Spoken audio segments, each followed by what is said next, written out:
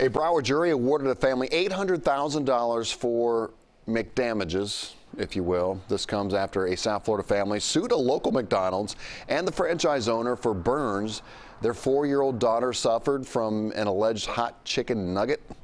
Well, after hearing closing arguments Wednesday, a jury deliberated for just 2 hours over how much money the family should receive for the child's pain and suffering. The family was asking for $15 million. Both the company and the franchise owner said in a previous statement that customers should be confident that McNuggets are served safely.